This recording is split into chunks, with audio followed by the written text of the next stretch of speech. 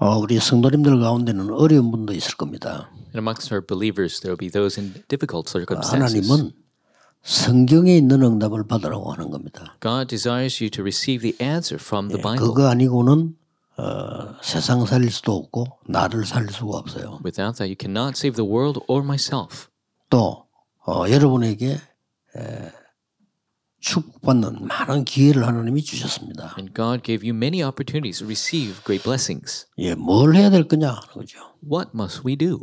우리 지난번에는 부산에서 임직식이 있었습니다. And a couple of weeks ago, we had ordination service in Busan. 내가 조금 놀란 것이 임직식의 메시지뿐만 아니고 축사, 격려사 하는 분들이 완전 메시지예요 보니까. And I was so blessed because not just the message, but the congratulatory address and all these charges, they were all based on the 이 message. 응답의 흐름을 쫙 타는 너무나 저는 은혜 받았어요. And also receiving grace because they were on this flow of answers. 그래서 오늘부터는 디모데전서로 넘어갑니다. And so we will go over to 1 Timothy today. 그래서 저는 하나님은 너무나 정확하게 응답을 하시는구나. And I really thought that God answers so accurately. 이제 중직자, 렘넌트 이런 많은 사람들이 제대로 응답을 받는 그런 시간표가 온 겁니다. It's the time schedule where our church officers or remnants will receive the proper answers. 지금부터 우리 장로님들은 전국 교회 모든 장로님들은 24기도만 하세요. And the elders of all the nation, you must do 24-hour prayer. 1,000망대와 성전. 1,000 partisans and the temple. 그래서 세 가지 뜰 주역이 돼야 되겠다. You must be the main figures of the 3 courtyards. 이것만 기도하면 돼요. Just pray for that. 다윗은 혼자 세웁니다. David did this by himself. 혼자서 1,000망대 세우고 성전 준비했잖아요. David raised 1,000 partisans by himself, made all the 그래서 preparations for the temple. 기도의 제일 좋은 방법은 뭐냐? 24입니다. So the best method of prayer is 24. 그래서 우리 장로님들은 지금부터 1,000망대와 세계복음화는 성전. And so our elders, 1,000 partisans, and the World Evangelization Temple. 전도의 방법 중에 최고의 방법이 성전입니다. The greatest evangelism method is the temple. 큰 우상 신전 지어놓으면 사람들이 그냥 갑니다. If they create these big idolatrous shrines, people just flock there. 내용도 모르고 그냥 가는 거예요. They just go. They don't even know the content. 그리고 우리 청년들 안수집사님 이런 분들은요.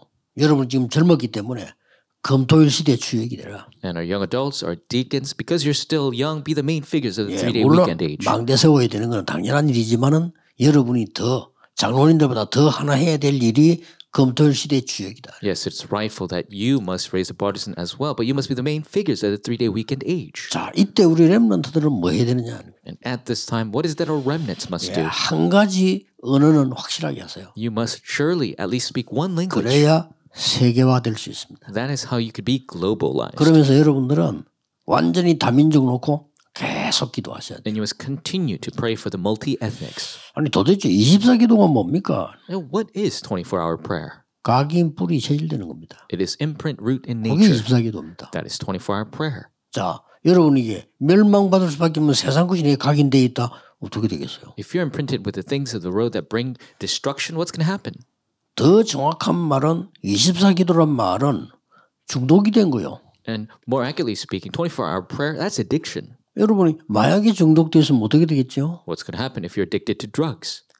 그래서 손양원 목사님은 이런 말을 했어요. And there's our pastor, Son Yang, who said this. 나는 예수 중독자다. 그랬어요. I am addicted to Jesus. 근데 그 사람이 우리 한국 살리는 역사를 났어요. And he created the works that save Korea. 그래서 24 이 말을 사람들은 잘 이해를 못하는데 각인됐다 이 말이에요. 그게 24예요. A lot of people don't understand 24 hours, but being imprinted. 여러분 속에 이제는 장모님들이 내 산업에 1,000망대 성전 준비에 이 기도가 계속 각인돼 버리면 역사 시작되는 거예요. And so for the elders, they're imprinted with the prayer of raising the 1,000 partisans and the 어떻게 temple. 되겠습니까? What's going to happen? 그러면 어떤 응답이 옵니까? And what answers will come? 그때부터 25 영원이라는 응답이 오는 겁니다. That is when the answers of 25 hours in eternity will come. 그래서 우리 임직자들의 시작입니다. It's the start of our ordained. 부산뿐만 아니고 전국 세계로 중직자들을 많이 세웠잖아요. 이분들의 시작이 뭡니까? Offices across Busan, rest of the nation, many have been raised. What is their start? 이미 여러분 답 가지고 있습니다. You already have the answer. 그래서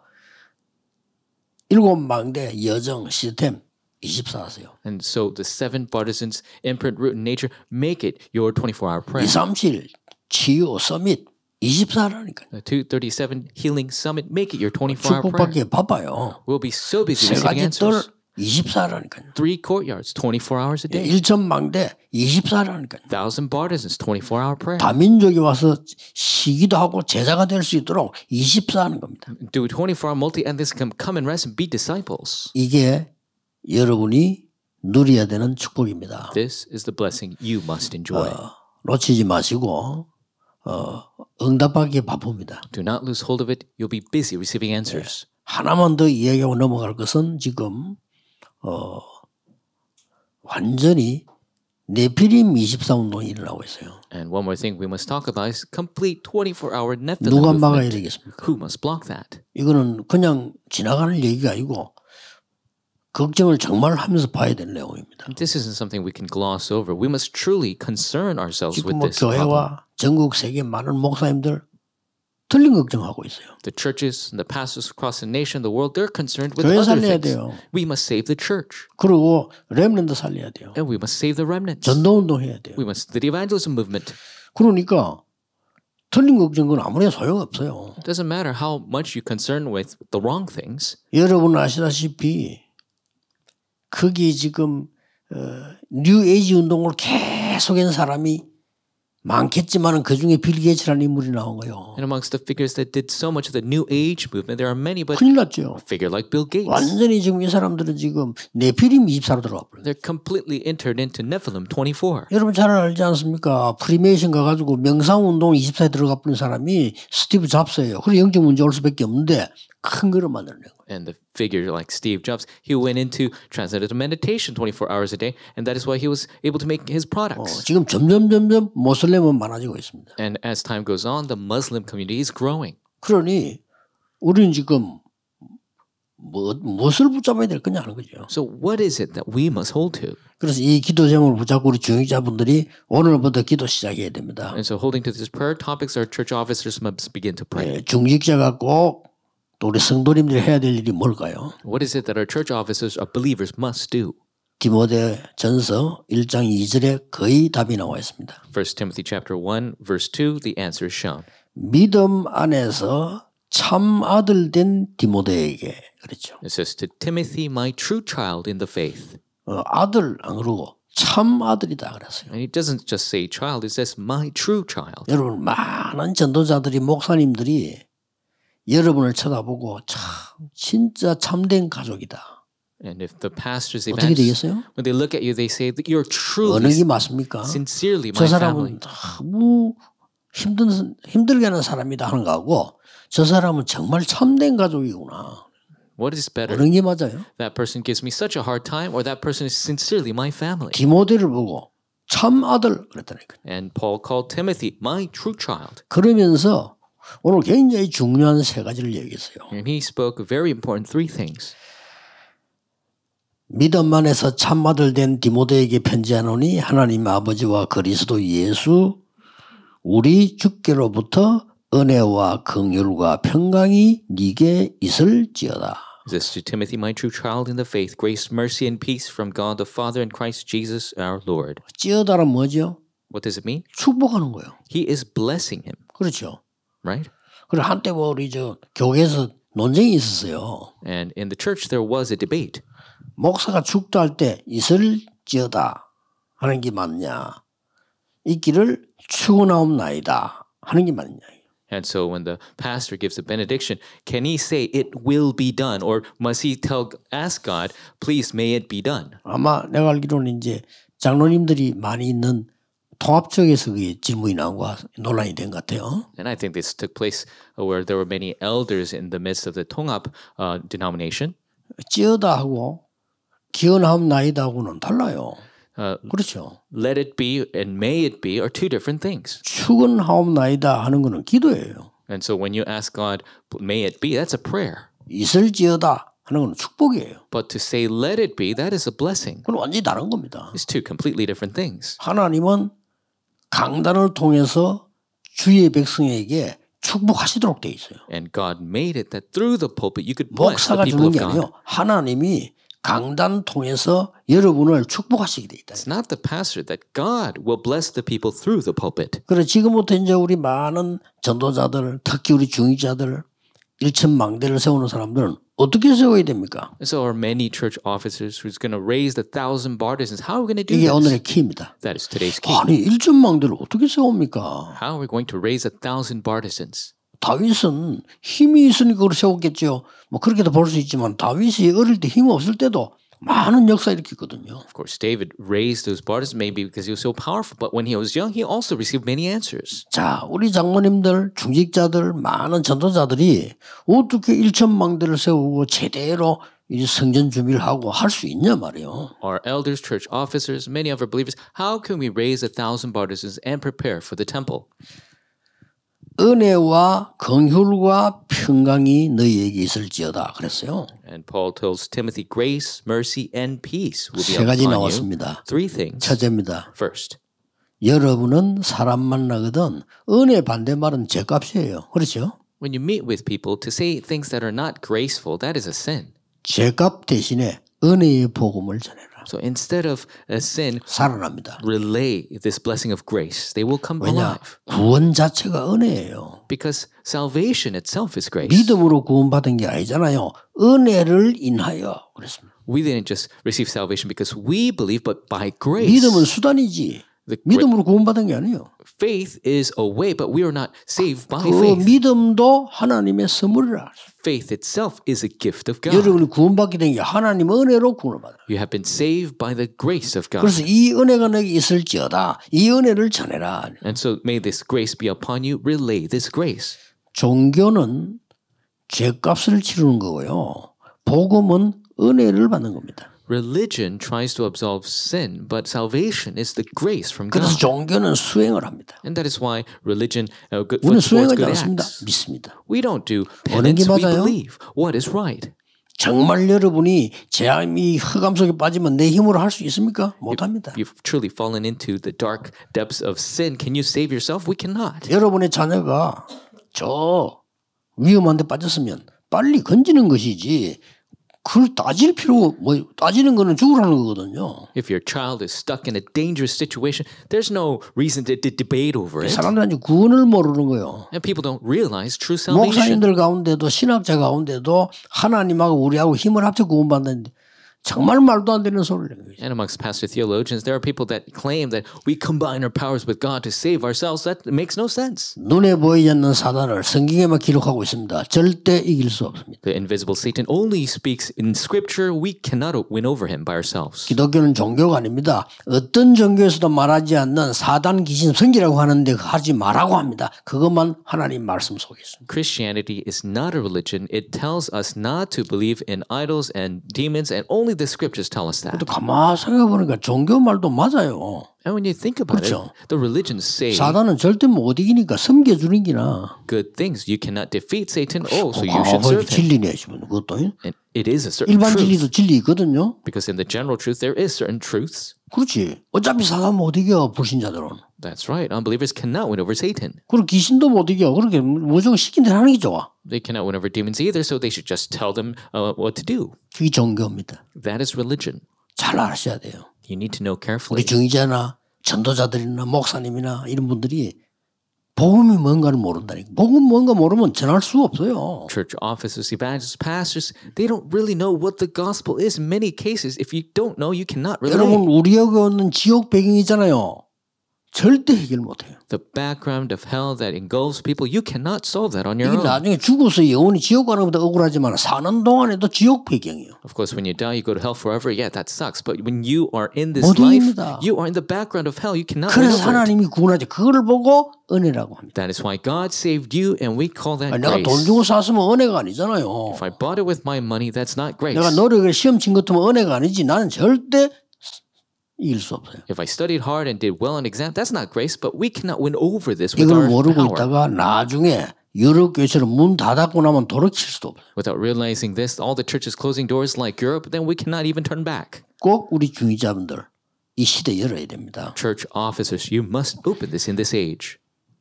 종교는 내가 뭘 쌓는 겁니다. Religion is building upon 그럴 myself. 수밖에 없잖아요. 구원 못 받으면 그거라도 해야지. 그러니까 절간에 보세요. 가서 막 수행하고 나는 틀렸다고 보지는 않습니다. 그게 구원이 아니라서 그러지. And they must continue to do that because they don't have anything else. Even in the Buddhist temples, they continue to do good penance. They must do that because they don't have true salvation.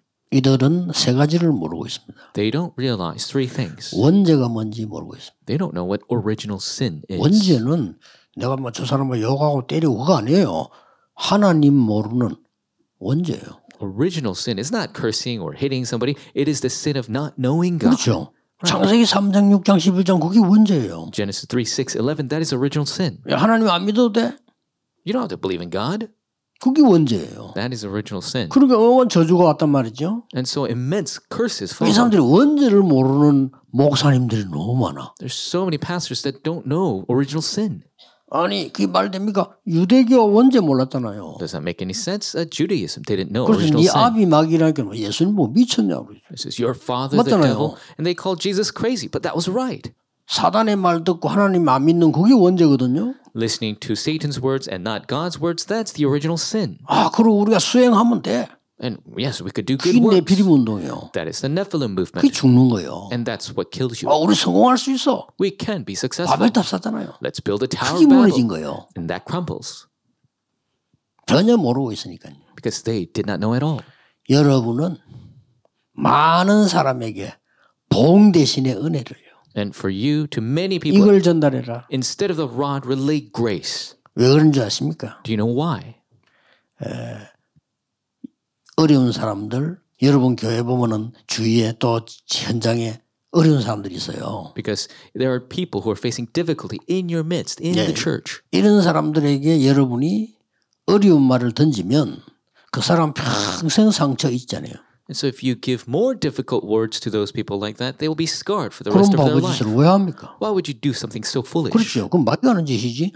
어려움 당하는 사람을 진심으로 도와 건져줘서 힘을 얻게 만들면 평생 있잖아요. That's right. That's what the devil wants. But those who are in extreme difficulty, if you help them, if you do good words, they will never forget that. 우리 중위자분들은 낙심된 자, 병든 자, 실패한 자 있습니다. 그들 찾아가서 힘을 주는 겁니다. And in our midst, there are people who are discouraged, dismayed, or in difficulty. You must go and help them. Give them power. 왜 그러냐? 창세기 3장 15절에 사단 이길 수 없기 때문에 여자의 후손이 뱀의 머리를 상하게 할 것이다. Genesis 3:15. Because we cannot win over Satan, it says the offspring of the woman shall come and crush the head of the serpent. 홍수 이길 수 없어요. We cannot win over the 그래서 flood. 방주 안에 들어오는 겁니다. That is why God says, come into the 홍수 ark. 못 이깁니다. We cannot overwin the flood.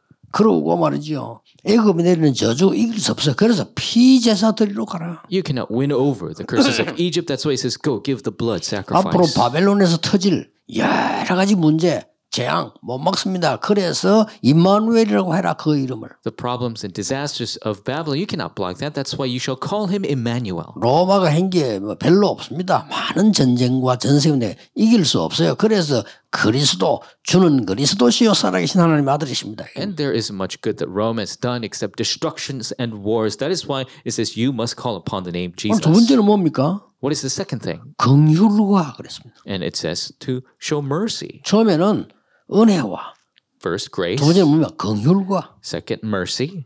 여러분은 긍휼의 복음을 전하는 성도와 중위자 되면 무조건 여러분은 세상 살리고 하나님 축복받게 되어 있습니다. If you become the church member and elder who relays the mercy of the gospel, you will absolutely save the world. 긍휼 반대말은 뭐죠? What is the opposite of mercy? 징계 아닙니까? It is to judge. 징계 대신에 긍휼을. Instead of criticize, you must show mercy. 도저히 여러분 이해 안 될지 모르겠는데요. 예수님이 직접 말씀하셨어요. And you might not understand, but Jesus spoke these words himself. 다른 사람을 용서하지 않으면 너도 용서받지 못할 것이다. If you do not forgive others, you will not be 그렇죠. forgiven. 예수님 가르친 첫 번째 기도입니다. That is the first prayer that Jesus taught. 하나님이 네가 네 죄를 사해준 같이 형제들도 용서해줘라고 그랬어요. This is forgive others as God has forgiven you. 그래서 그 이스라엘 하나님이 어떤 법칙을 줬냐면은 하도 못 깨달으니까 대속죄의를 주었어요. And so God gave the Israelites a set of laws because they could not 그 understand. 이스라엘이 만드는 거 아닙니다. 하나님이 계시를 준 겁니다. 하도 못 깨달으니까. The Day of Atonement because they did 그 not 바로 막 realize. 대속죄인만 모든 사람을 용서해 주라. And on the Day of Atonement, you just forgive everybody. 하도 사람을 잡아다가 죽이니까 하나님이 뭘 주냐? 희년이라는 법을 줬어요. And because they're condemning and killing them so much, God gave them a rule called the 희년이 Sabbath. 뭡니까? What is the Sabbath year? 70년째 되는 희년에는 모든 노예들 집으로 돌려보내요. The year of Jubilee, they send all the slaves back home. 본인이 꼭 안 가겠다고 모르겠지만 그렇지 않고 다 돌려보내라. And even if they don't want to go, then you can't do anything about that. But let all the slaves go free. 눈치 안 채집니까? You don't realize this? 이만큼 사람들은요 악하고 하나님 말씀 반대로 살아요. 그러니 망하는 거예요. To this extent, people are evil. They live opposite of what God desires. That's why they fail. 그래서 이스라엘이 7번 재앙 입은 거예요. That is why 7 disasters fell upon 그것도 Israel. 누구에게? And upon who? 남 죽이려고 하는 악한 사람들에게. Upon the evil people who are trying to kill other people. 소수의 복음 가진 사람이 해결한 거예요. And so the minority with the gospel, they were able to solve the situation. 모든 성도님들, 모든 특히 우리 중직자분들, 우리 장로님들은요. 1천망대 세워야 되는 첫 번째가 뭐냐? 죄값 대신에 긍휼을 전달해라. All believers, church officers, all the people who must raise 1,000 burdens, instead of giving guilt, give mercy. 징계 대신에 긍휼을 전하고 죄값 대신에 은혜를 전달해 주라. Instead of condemnation, give them mercy. Instead of anything else, give them grace. 예수님께서 오셔서 한 것 자세히 한번 보세요. Look carefully what Jesus came and done. 이스라엘 사람들이 가장 싫어하는 세리 그 집에 가 식사했어요. He went to the home of the most hated person, the tax 그 collector. 가지고 막 비난했잖아요. 자세히 눈을 뜨고 어디서 그 비난할 일입니까? 그 사람이 말씀 듣기 위해서 왔는데요. And they criticized him for that. But why do you criticize? He came to hear the word. 따지면 세리 잘못이 아니에요. 세리는 누군지 아시죠? If you criticize, it's not the tax collector's fault. 세리는 이스라엘이 로마에 소국되니까 로마가 불량배 비슷한 사람을 뽑아낸 거예요. The tax collector exists because 그렇죠. Israel was colonized by Rome. 그게 They had to 세리 choose a 잘못입니까? mobster. Is that the fault of the 정확하게 tax 따지면. collector? If you're accurate about it, 이스라엘 나라 잘못이에요. it's the fault of the Israelite 그래가지고는 로마가 압박을 넣은 겁니다. country, and they 세금 거두어서 절반은 우리나라 넣고 절반 니 먹어라. even told the Roman Empire that we'll take half the taxes. 그렇게 약간 좀 깡패 비슷해야 돼. 그렇죠? And so they're going to be kind of like a 그런 사람 mobster. 찾는 거예요. So they're looking for people 그걸 like that. 얼마를 거두냐? 그건 네가 알았어요. And so how much you take, then you do that yourself. 그러니까 이 사람이 부르는 게 이제 금이야 그냥. 이러니까 이스라엘이 세리를 싫어하는 겁니다. So he could set the prices, and so the Israelites really didn't like the tax 그러니까 collectors. 세리 곧 깡패 비슷한 사람이에요. So these tax collectors, they're kind of like the mobsters. 근데 예수님께서 세리 집에 식사로 가자고. But Jesus went to eat in the house of a tax collector. 그 바리새인들 막 그걸 비난했죠. As the Pharisees criticized them to 그 no end. 바리새인은 말씀 들으려고 하지 않았지만 세리는 말씀 들으려고 했어요. The Pharisees didn't listen to the word of God, but 어느 the 게 맞습니까? tax collector tried to listen to the word. 가늠한 여인이 잡혀와가지고 벌벌벌 떨고 지금 죽게 됩니다. The adulterous woman is dragged here trembling about to die. 진심으로 회개하고 후회하는 눈물. She sincerely repents and in tears. 아무도 용서 안 하고 돌멩이 들고 왔잖아요. Nobody forgives her. They're bringing these stones to stone her. 그러니까 예수님께서 다 돌고 여자 치려고 들고 있을 때 예수님께서 뭐부터 했습니까?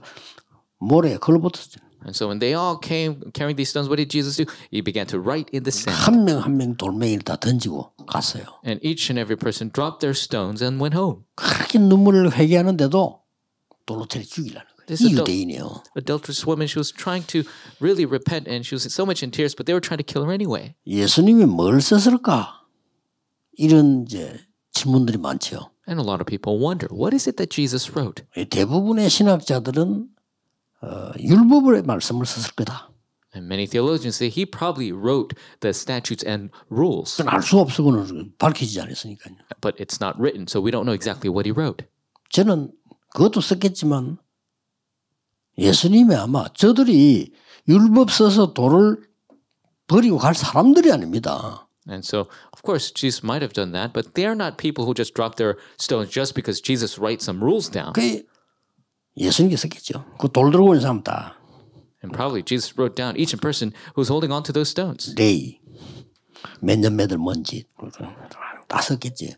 Ray, certain year, certain month, he did something. He probably wrote that. 안 걸릴 놈이 없지. 다 돌로 그래. Everyone did something at some time, so 그때 they all got their 예수님이 stone. 하신 말씀이요. And this is what Jesus said at the time. 아무도 너를 정죄하는 사람이 없다. Does no one condemn you now? 나도 너를 정죄하지 않는다. Then I will not condemn you either. 다시는 그 죄를 짓지 마라. He said, do not sin again. 돌려보는 거. 어느 게 복음입니까? He sent her back. What is the gospel? 그러니 도저히 유대인들이 복음을 이해 못한 거예요. So the Jewish people, they could not understand the gospel. 예수님께서는 심지어 병든 자들 찾아가서요. 그들을 살려내고 Jesus went to the sick to save them. 하도 못 알아들으니까 예수님이 비유를 들었어요. And because they could not understand, he also gave them a parable. 탕자가 집을 나갔단 말이에요.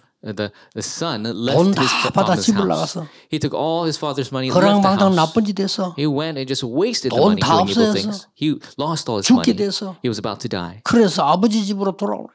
And he returned to his father's 아버지는 house. 거리가 먼데 완전 거지된 아들을 알아봤어요. And his father recognized him from far away, even though he was a complete beggar. 아버지가 맨발로 뛰어나 그 아들을 끌어안는 거예요. The father went out in barefoot and 그 hugged his 아들이 하는 son. 말이 아버지 저를 종으로 써주십시오. And his son said, Father, just use me as a servant. 그때 아버지가 네가 어째 종이냐? And the father said, How is it 너는 that you could be a 아들이야. servant? You are my son. 그럼 막 잔치를 베푸는 거예요. And he started a feast. 그때 형이 화를 냈잖아요. The older brother got angry. 나를 위해서는 한 번도 잔치 안 하더니 저런 허랑방탕하고 무너진 놈 왔는데 뭐 그렇지 잔치를 하냐 이렇게 하잖아요. You have never even started a small feast for me. How is it you have this grand feast for that low person? 그게 누구냐? 바리새인이다 이 말이에요. And that 이게 older brother, 유대인이다 그 말이에요. that is the Pharisees. 저렇게 돌아온 자를 기쁘게 생각하고 받아주고 용서하고 잔치를 하고 이래야지.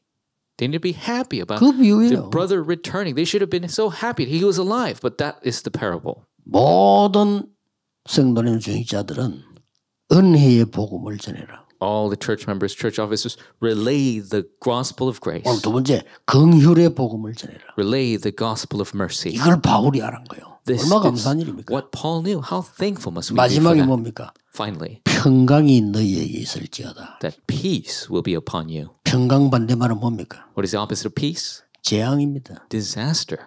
재앙 대신에 평강을 전달해라. You must relay peace instead of disaster. 재앙의 시작은 에덴 동산에서 노아 홍수 시대, 바벨탑 시대 시작됐습니다. The disasters began in the Garden of Eden, Noah's flood, Tower of Babel. 막을 수가 없어요. You cannot block it. 그래서 하나님의 평강이 필요합니다. That is why we need the peace of God. 그리고는 이 사람들은 해결책이 없으니까 몸부림친 게 우상신전 만들고 종교 만드는 거예요. And because they didn't have a solution, they created shrines and idols and religions. 그랬더니 완전히 6가지 운명에 빠져버린 거예요. And that is why they were completely bound by the 6 fates. 이들에게 평강의 복음을 전해라. And we must share the gospel of peace to these people. 그들에게 그것 말고는 다른 게 없어. 평강의 복음을 전해라. Because there's nothing else that could save them. Relay the gospel of peace. 예수님이 오신 것은 너희를 구원하기 위한 참 선지자로 오셨다. Jesus came as the true prophet to save you. 너희의 재앙을 없앨 참된 제사장으로 오셨다. He came as the true priest to get rid of all your disasters. 사단을 이길 참된 왕으로 오셨다. He came as the true king to destroy Satan. 이걸 예수님이 이게 직접 보여준 겁니다. And this is what Jesus showed himself. 그리고는 마지막으로는 이 평강의 여정을 보여줬어요. And finally showed this journey of peace. 이대로 하면 응답받습니다. If you do this, you will 평강의 receive 여정이 answers. 뭡니까? What is the journey of peace? 첫 번째요. 갈보리산입니다. First, the Mount Calvary. 다 이루었다. It is finished. 너희들이 받아야 될 저주 붙잡고 있지 마라. 다 이루었다. All the curses, don't hold on to that. It is finished. 여러분 가정 환경 어려운데 그거 빠져 있지 마라. 다 이루었다. The family hardship situations, I've finished it. 여러분 생각 무섭습니다. 그게 전부 내 각인데요. You're thinking it's scary. It's 여러분 imprinted 말하는 in 거 your brain. 그대로 되겠냐? 각인된다니까 전부. Everything is fulfilled according to what you 그리고 say. 끝났으니까 It 다 is 이루었다. imprinted, but it is 거기에 finished. 묶여 있지 마라. Do not be bound by that. 오늘 메시지에 있는 모든 우리 성도님들, 특히 전 세계 흩어진 가족들 기억해야 됩니다. 다 끝냈는데 그 붙잡고 있으면 안 돼요. Our church family members scattered across the world, don't hold on to those 그 problems. It is 정도가 finished. Not just to that 보좌의 extent. 능력으로 너와 함께 하겠다. By the power of the throne, I will be with you. 그게 감람산 여전입니다. That is the journey of the Mount 그렇죠? of Olives. Isn't that right? 전 세계 살릴 능력을 너에게 주겠다. The power to save the entire world I will give to you. 그게 평강을 주는 마가다락방 여정이요. And that is the journey of Mark's upper room of the gospel of peace. 그다음 뭡니까? And then what? 세계 살릴 안디옥의 축복을 내게 주겠다. I will give you the blessing to save the world in the church of 그 Antioch. 언약 붙잡고 아시아로, And with that, go to Asia, 마게도니아로, to Macedonia, 로마로 to Rome. 간 겁니다. That is where they went. 이게 평강의 여정이요. That is the journey of peace. 여러분은 빨리 참 복음을 회복하셔야 돼요. May you restore the true gospel quickly. 은혜의 복음을 전해라. Relay the gospel of peace. 긍휼의 복음을 전해라. Relay the gospel of mercy. 평강의 복음을 전해라. Relay the gospel of 바울이 이거 grace. 전했다니까요. This is what Paul relayed. 은혜와 긍휼과 평강이 너희에게 있을지어다. May grace, mercy, and peace be upon 완전히 you. 축복으로 전달해 주세요. He relayed it as a blessing. 이 언약 꼭 붙잡으셔야 됩니다. You must hold to this covenant. 그래서 우리 새로 임직된 분들도 그렇고 과거의 임직자들도 그렇고요. 여러분이 응답을 받아야만 세상에 복음을 전할 수 있습니다. And so upon the newly ordained and those who were ordained before, you must receive answers to be able to save the people of the world. 여러분이 축복을 받아야 후대 살릴 수 있다니까요. You must be blessed to save your posterity. 여러분이 힘 얻어야 교회 살릴 수 있어요. You must receive power to save 다른 the 길이 church. 없어요. There is no other way. 우리 틀린 말 붙잡고 신경 쓸 거 하나님 말씀 붙잡아야 돼요. Don't concern yourself with the incorrect things. Hold to the word of God. 그래서 지금부터 언약을 다 붙잡고 기도로 나의 망대를 세워나가는 겁니다. That's why you take hold of that covenant and begin to build my partisan in prayer. 7 망대를 가지고 나의 망대 세워나가면 여러분에게 3가지 옵니다. 응답도 오고 건강도 오고 서밋이 돼요.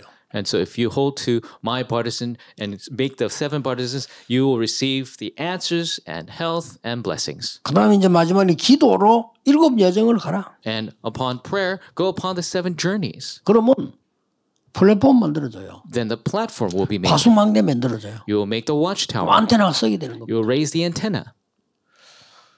저는 우리 본부의 교회에 이 메시지 하면서요. 최고 선교사가 누구냐? 저는 개인적으로요.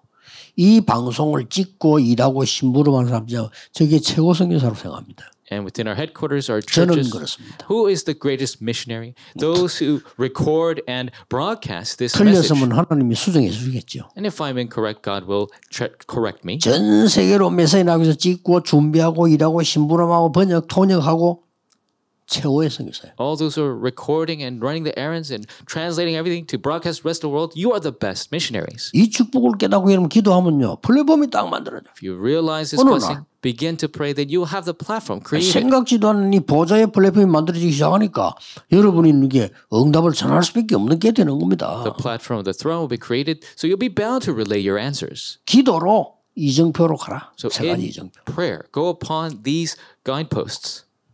그러면 여러분은 로마서 16장 사람들이 될 겁니다. Then you will be the Roman 16 figures. 놀라운 일이죠. Amazing 말을 works. 맺겠습니다. Let us come to a close. 진짜 응답 받으셔야 되니까요. Because you must receive true answers. 예배 끝나고 난 뒤에 그냥 하지 마시고 잠시라도 깊은 기도로 들어가세요. After worship, don't just go, but deeply enter into prayer. 만약에 주일날 하루 종일 그래 보면 이제 놀라운 일이 날 겁니다. If you do this all throughout Sunday, then there will be amazing works that arise. 급합니다. 성경에 있는 응답 빨리 회복해야 돼요. It's urgent. You must quickly restore the answers in the 너무너무 Bible. 급해요. 유럽계 문 지금 싹 닫았고 난리 났습니다. We are in such a rush right now. All the churches of Europe 저주입니다. has 저주 closed. 모슬림이 사들어오고 지금 다 뺏깁니다. 빨리 이걸 회복시켜야 돼요. It is a complete curse. The Muslims at internet, they have taken everything back. 세계에서 돈이 제일 많은 미국 교회들은 문을 다 닫고 있어요. In America, with most money of the world, all the churches are closing their doors. 빨리 여러분이 응답 받으셔야 돼요. You must quickly receive 이유가 answers. 없어요. There's no other reason. 그러고 성경에 있는 응답 안 온다. 아무 소용 없어. If the answers from the Bible don't take place, then nothing else matters. 그래서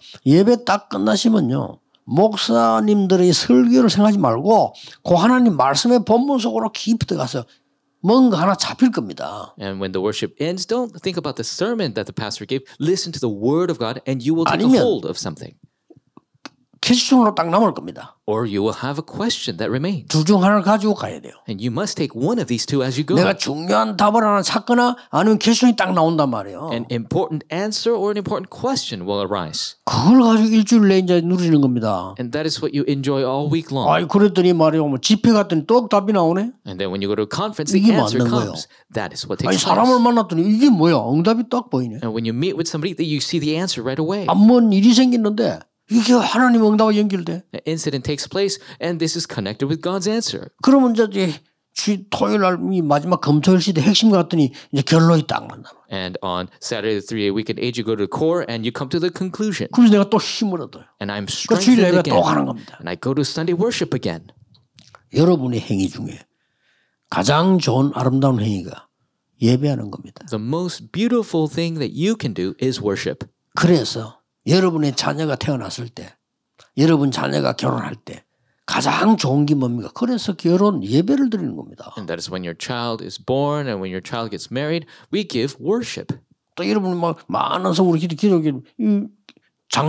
장례식도 예배를 하잖아요. And even when you die, we give a funeral worship. 그래서 예배 시간을 통해서 여러분들은 정말 이 일천망대 시대를 여는 이 축복이 넘쳐나기를 예수 그리스도 이름으로 축복합니다. I bless the name of the Lord. You will have the blessing of raising 1,000 partisans abound through worship. 모든 영광을 하나님께 돌립니다. We give God all the glory. 우리를 구원하신 하나님 은혜의 복음으로 죽어가는 자 살리게 해주옵소서. And God who has saved us, may we be able to save others who are dying with the gospel of grace. 우리를 용서하신 하나님께서 우리에게 긍휼의 복음으로 무너진 자 세우게 해주옵소서. God who has forgiven us with the gospel of mercy, may we be able to raise those who are crumbling. 재앙에 빠진 자에게 평강의 복음을 전하는 하나님의 사자들이 되게 해주옵소서. May we be the heralds of God for those who have fallen into disaster with the gospel of peace. 예수 그리스도 이름으로